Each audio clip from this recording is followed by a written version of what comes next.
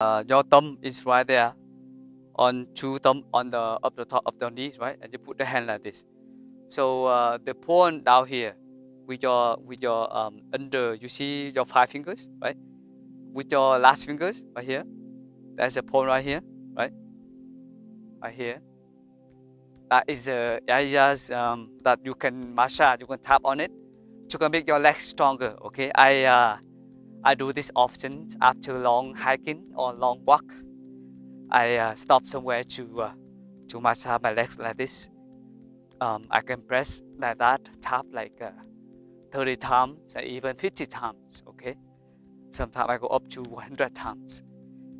So it's like acupressure and massage to make your legs stronger. All right, you can feel it.